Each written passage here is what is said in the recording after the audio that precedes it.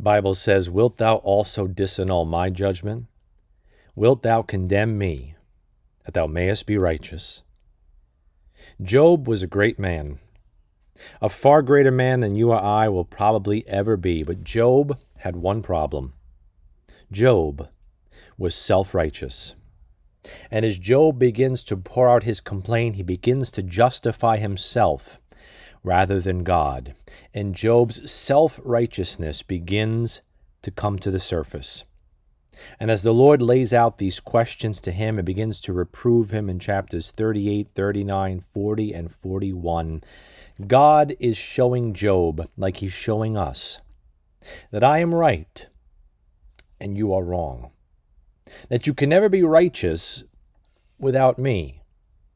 And God says, "Wilt thou also disannul my judgment? Wilt thou condemn me, that thou mayest be righteous?" Will you question God, accuse God, doubt God, pull God down to raise yourself up?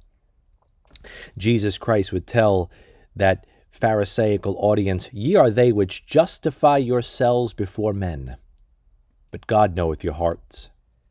God knows if you want to justify him and magnify his righteousness, or whether you're trying to justify yourself and magnify your own self-righteousness, which really is just filthy rags. What about you today? If you're not saved today, your biggest problem is probably your self-righteousness.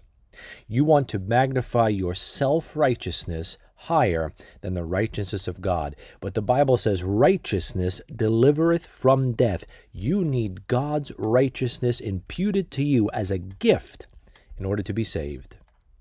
And if you are saved, and you go through your own trials, and you go through your own heartaches, and you go through your own troubles, much like Job, who was a good man, are you going to justify yourself in your problems?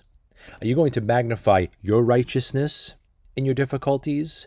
Will you disannul God's judgments and condemn him that you might be lifted up? I hope not, my friend. I hope you always come back to that simple supposition Paul begins the book of Romans with: let God be true.